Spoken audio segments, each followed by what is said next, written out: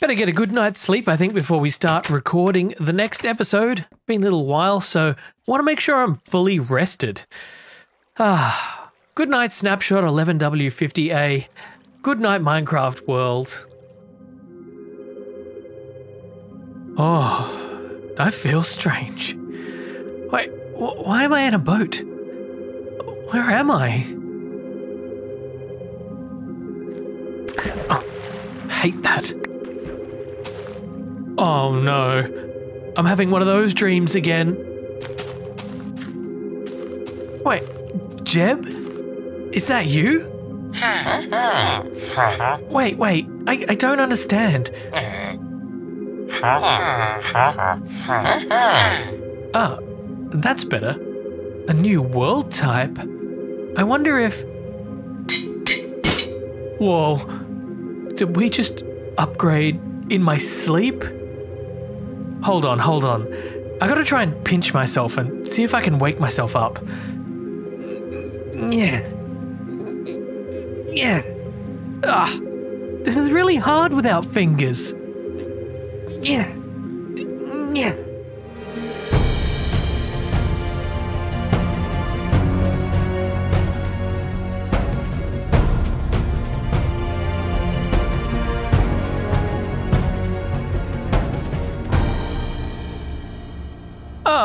Welcome back, everybody, to Minecraft The Journey with me, Bugman-CX. I believe we're in snapshot 12W01A, the first snapshot of 2012.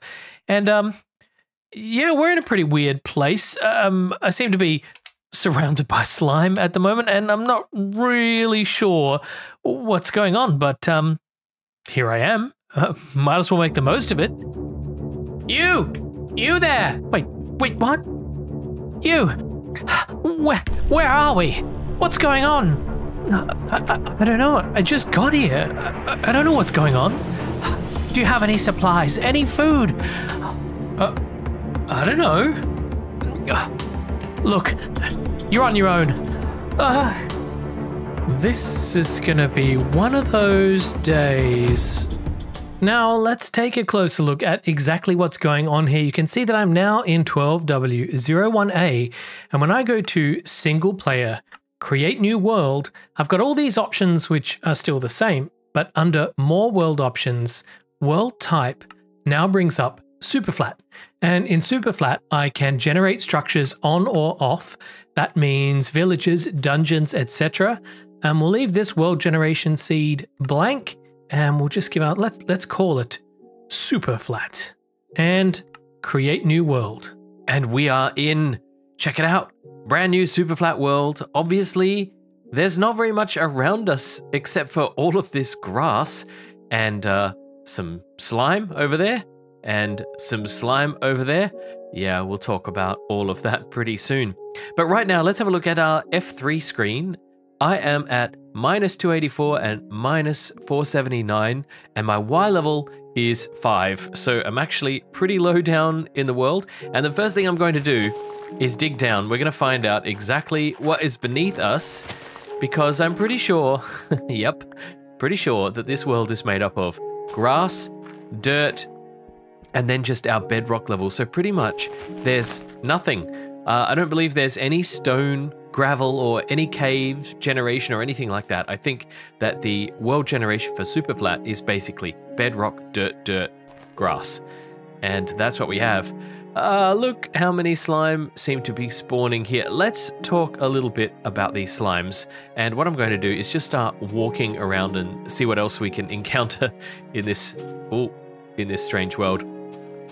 The slime are spawning in because it seems like this is the ideal conditions for slime to spawn in. Now, the thing we know about slime is that slime can spawn in any light level. So right now, with the full sun out like this is perfect light conditions for slime because it can be any light conditions.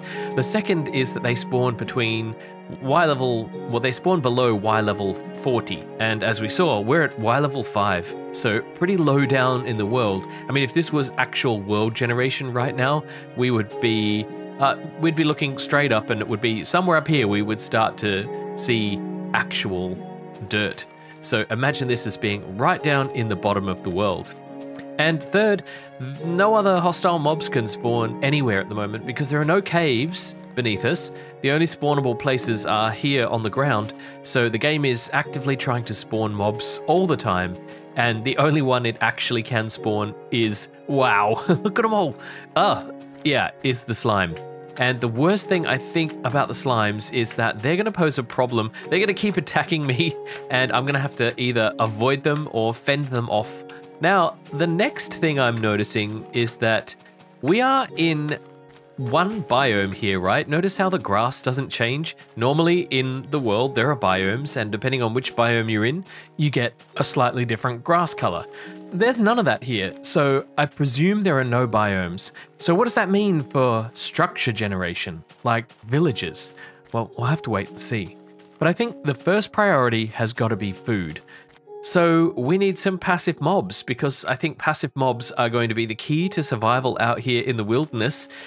But where are they? I mean, I was hoping to see maybe a few by now, but let's see what we can get. We've got pigs give us pork, cows give us beef, chickens give us chicken, and sheep will give us nothing. They'll give us wool, and that's no good to us until we get access to wood.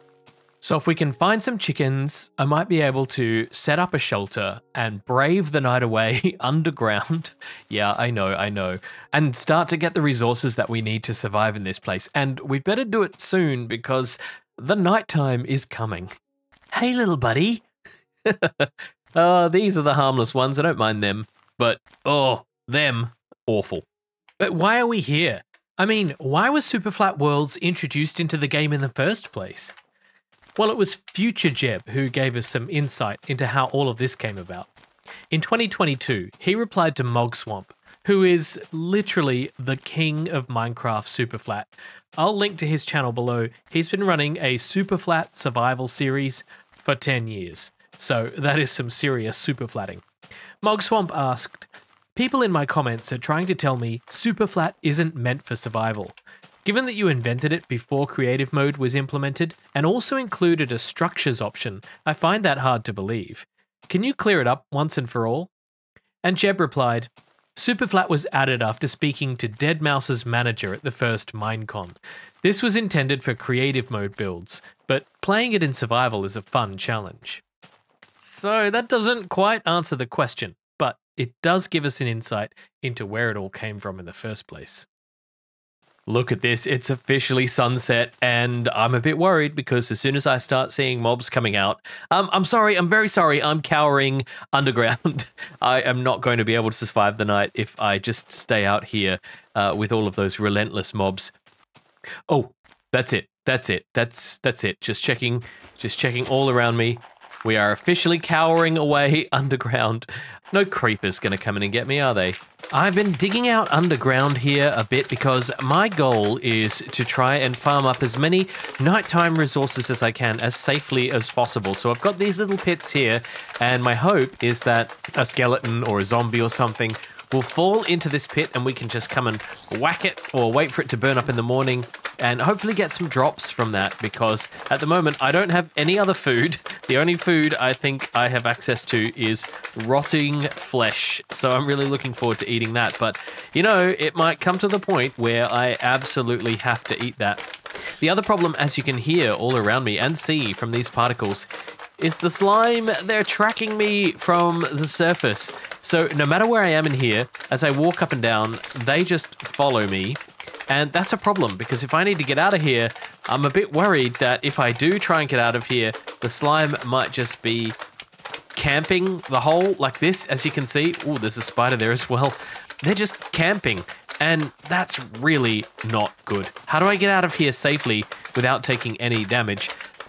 It's now officially morning and we didn't get anything in our little traps, but that's okay. I'm gonna run for it and see if I can make my way out of here without taking any— Ow, ow, ow, ow, ow. Okay, there's quite a few nasties after me. Why are these spiders interested in me? It's daytime.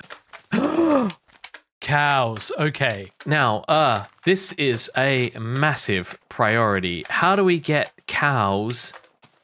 I can't breed cows. I can only use the cows. So actually having cows doesn't really give us very much advantage. Chicken. This is top priority. Priority number -100. Look at this. You've laid some eggs in the nighttime for me. This is exactly what we needed. I would love to be able to corral these chickens. Yes, another egg. I love you. Thank you. I would love to be able to corral these chickens back to the base. If we can get unlimited chickens, we will be set for food. And that is... Oh, look, more food. Oh, this is going great. Even some more food here, technically. I think for the time being, this is going to be our chicken room. I've put it right here near the mob traps, and I'm going to have a two-way exit entry here so that no chickens can ever escape, because we don't have any fences or anything, so this is the only way to do it. This is just a skylight for the moment, because otherwise, yeah, you can't see anything. So... the way this will work is that I'll always make sure that at least this one is closed, and then while I'm in here, once all the chickens are safely in this area, I will then close it off like this and then exit the room like this. So we can close, well, we don't have to close that one up, but we could. Now, the thing is, will we actually get chickens? I have 3 eggs and 3 chances, and as we've seen before, it's possible to get up to 4 chickens in a single egg. So let's see. 1, no chicken, please. 2, no chicken. 3, please give me a chicken. No chicken. Now these slimes are a problem. I still need to figure out a good way of getting out of here safely without actually putting myself at risk. I started working on this hole here. So the idea here is that I will break this roof. I might have to do this in the day. Oh, get out of my way. I might have to do this in the daytime from the surface. And the slimes will drop into this hole, and then I'll close it all up. But it's just, for now, I need to see what I'm doing. And the slimes will drop into this hole, and I can walk around the outside edges here and make them follow me in. Like, let's see if one will try and make its way in. Yes. And that's actually not supposed to be like that. That's supposed to be closed like that. Yes. So they'll make their way in here and drop in, and hopefully they'll just stay there and they won't be able to get out. And that way it'll reduce the chances of new slime spawning on the surface, and we can work up there a little bit more freely. Now, all of this infrastructure work that I have to do is causing me to use up all of my saturation. I mean, we've got that one zombie flesh, and if this thing gives me hunger, then, oh, hello. If this thing gives me hunger, then all it's going to do is continuously reduce my hunger haunches. This is so dark in here. I might open up a little light, like, yes, that's much better. Okay, it feels pretty safe, so I'm going to head out this way now and hopefully take no damage. Oh, okay, it's doing a pretty decent job. Now we're going to head back over to the chickens. Oh, hello, you've come over to visit me and see if they've dropped us any more eggs, and hopefully they have. 1, hello, thank you, and 1 more. This is good news. 1, no chicken. 2, no chicken. It's just gone morning, and I'm a little bit concerned because this slime pit should be full of slime, or at least have more slime in it, but there really aren't that many in there.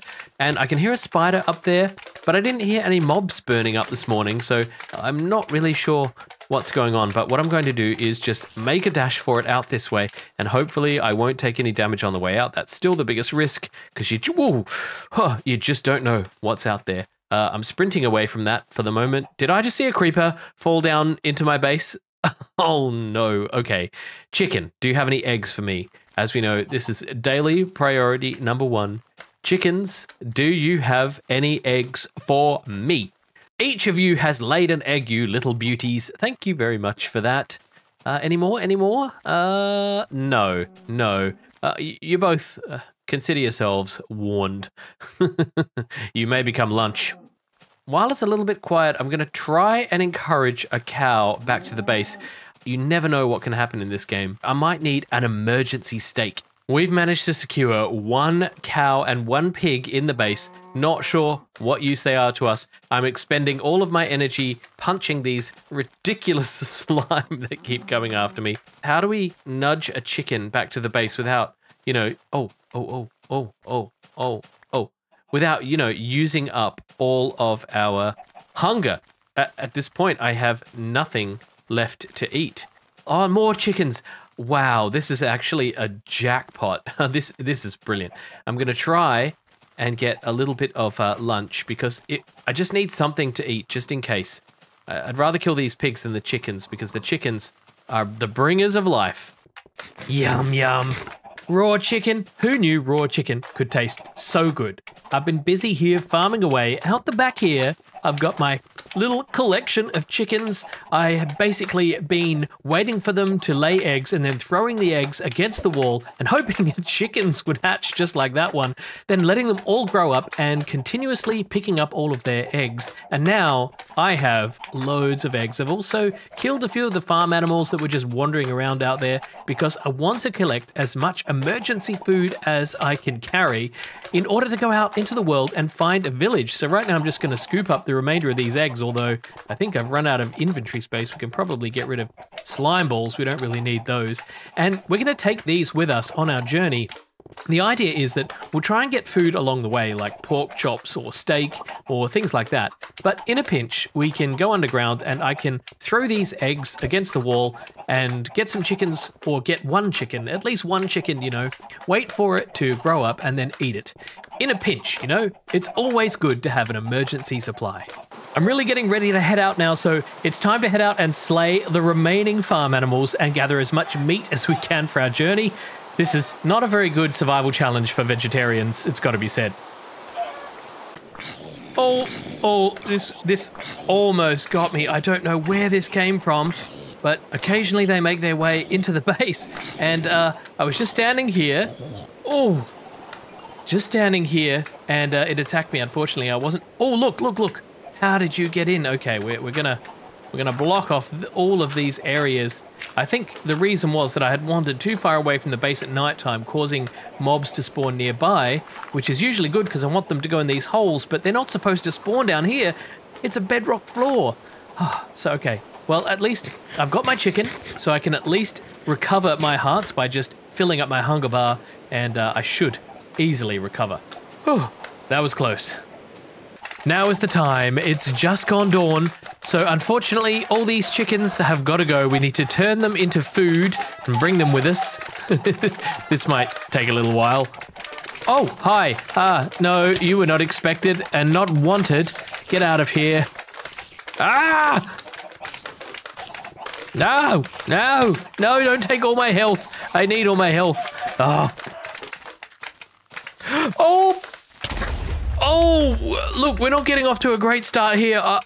I'm nearly dying. I just spotted these pigs, and I could definitely use the extra food. So, slight change of plan. We're going to go after these pigs and get as much extra food as we can before I go.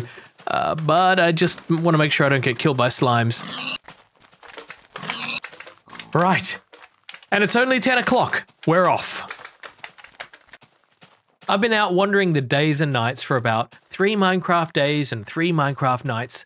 No villages. And some of you might be reeling in the comments right now, Bugman, you idiot, there aren't any villages in 12W01A. Well, I didn't know that when I started out on this adventure, and I've just been wandering around aimlessly, so it seems. Unfortunately, you can't read everything you see on the wiki, and it sort of implies that villages do generate in 12W01A, but I did a bit of testing in between, and they don't. On the same seed in the same location, I tested 12W01A, the last snapshot for release 1.1, against release 1.1, and guess what? Villages in release 1.1. So we're going to take an executive decision. We're going to do an early upgrade to release 1.1, because there's no way I can finish this up without at least finding one village. I know, we skipped ahead a little bit, but it's okay. There weren't really many differences between release 1.1 and snapshot 12W01A, so we can cover all of this over the next few episodes. But right now, I am on a mission to find myself a village, so I'm just... What? I don't believe it. I don't believe it. I was just going to say that I'm on a mission to find a village, and I have been wandering 3 days and 3 nights. I've walked 5,000 something blocks in one direction and 3,000 something blocks in the other direction, and right ahead of me here, within 2 seconds, literally 2 seconds, we have a village. Let's go check it out. Well, this is a massive village. Hello, do you live here on your own? I was just wandering around and I found this place out in the wilderness. I thought I'd come and check it out. Do you want to give me a big tour? That's it? I know, wow. Wow, what an impressive sight. We've got one farm area here and one hut. And you just live out here with all of the slimes doing your farming thing, I guess. Not much to your life, is there? Well, I'm afraid I'm going to need some of your resources, buddy, because this village is not going to cut it. We're going to need to harvest up his wood, get his crops, all the things that we need, and then go off and find a real proper village, I think. While he's out there looking after those slime, I'm going to quickly craft myself up a crafting table. Wow, look at that. We're making progress in this world. I've got to be very careful of the slime who are destroying crops, you nasty little things, because I only have limited food, as we know, and I don't want to waste my energy on all these creeps, and they're going to continuously come near me and follow me around. So I might just go in here. This probably isn't the best idea at the moment, but we'll do it anyway. And look, we've got a crafting grid. We've got wood. We can make planks. I can make sticks. I can make myself an axe, and with a pickaxe, oh, look at that. With a pickaxe, I can get myself this stone. And with this stone, when I get 3 of them, I can make myself, oh, I can hear one of those creeps outside right now already. My inventory is too full. I've got too many eggs. We'll just get rid of that for the moment. And make a stone pickaxe. Look at that, the tech tree. We are advancing in the tech tree. I couldn't be happier. So sorry, buddy. I don't know where you're going to sleep tonight, but thanks for the resources. Bye. The villages are everywhere. This is what's left of the village I just left. And then I walk a few blocks and here's another village. And I bet you there's another village really close by as well. I'm having a bit of a slime problem still. I've started to build a little bit of a border around the outside of this village, and I know that won't stop them spawning on the inside of it, but that looks good enough. For the most part, it will keep any of the slime that happen to spawn outside the village contained to the outside at least, and I'll have much less to deal with, and then I can work on a proper system for managing the slime spawns.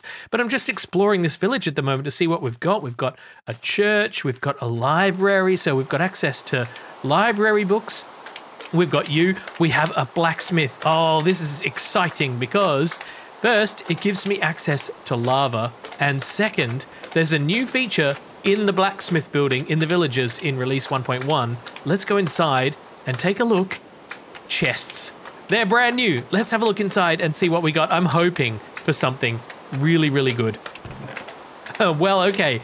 A bit of armor, 1 iron ingot, some gold, some bread, and a diamond. So these are the sort of resources that you can expect to get. And I think these chests, actually, oh, I can offload all these stupid eggs. Actually, I think you can get obsidian in these as well. So the more villages that you explore, you should be able to eventually get access to the nether. And that would be quite interesting, don't you think, Mr. Blacksmith? But I think what we have done here is proven that it is possible to survive in a flat world, at least from what I've seen. Is there a better way to spend the evening than with your best librarian buddy, surrounded by horrible slimes in the rain? The real question here today was, can I survive in a super flat world? And I think the answer is essentially yes. Now that I've conquered this village, let's just have a little bit of a look around. I've put this dirt barricade all the way around the village, which means that any slime from over yonder tend to make their way over to try and get me, but they can't make it past the barrier, except for the small ones, which are okay because they're harmless. The worst they can do is mess up all the crops, but there are ways around that too. The other thing is that now that I have access to these farms, I have access to wheat and water to grow the crops. So as long as I have access to these things, I should be able to continuously replenish my food supplies. The biggest problem, I think, these little slime, they make such a mess everywhere. I think the biggest limitation is still wood, because although I have plenty of wood around me and I can continuously mine these logs and get more planks and then get more sticks and make tools, I'm limited. I can only make so many hoes before I run out of wood and can no longer till the soil. So it's really crucially important that I make sure that any farmland doesn't get trampled. As for setting my spawn, I've now got my crafting table so I can use wooden planks and the sheep wool that we got to make myself a bed. And if I pop that bed inside, tonight when the sun goes down, no, you can stay inside. You're not allowed out. Next time the sun goes down, which is pretty soon by the looks of things, I can set my spawn. I wonder if the slimes will prevent me being able to sleep. Ah, wouldn't you know it? Maybe if I sleep up here, on top of the church. Much better. The slime problem is now much more under control. Most of them are outside of the barrier, but a lot of them do still spawn inside, but at least it's much more manageable. You, how did you get in here, sneaky little thing? A lot of these crops here are now replanted and they're growing loads and loads of wheat, which I can turn into bread and eat, so I've got plenty of food to last me, although as I said, wood is still a limiting factor. My thoughts about that were that I can always run off and find another village, but I don't know how far I'd have to go, and I'd have to go there and come back. Obviously, I have my bed here and I can sleep the night away. Ah, so cozy up here on top of this, exposed to all of the elements. And I could definitely live here quite comfortably, transforming the area and making it look very nice and livable. I've also got mob drops in the morning where I can go out and collect all the bits and pieces I need, like bone meal or rotting flesh if I need some emergency food. The other interesting thing is that these villages, where are we? These villages do produce gravel, so I can get flint. With flint, I can make arrows. With string, I can make a bow, so I can defend myself if I want to. And if I find a chest, and I think in these versions, I'm pretty sure, but don't quote me, I'm pretty sure that the blacksmith chests will have obsidian inside, so it would be possible to get to the nether. But I'm not going to explore all of those opportunities here in this. I think I proved my point. It is possible to survive in a flat world in release 1.1, so I'm really happy with the outcome of this challenge here, and maybe you should give it a try too. It's much harder in these old versions. The new versions make things way too easy. But that should be the end of things for this episode. I'll see everybody in the next one. Now I have to figure out how to get home. Until then, this has been Bugman CX. You've been watching Minecraft The Journey. I wonder what happened to the mayor.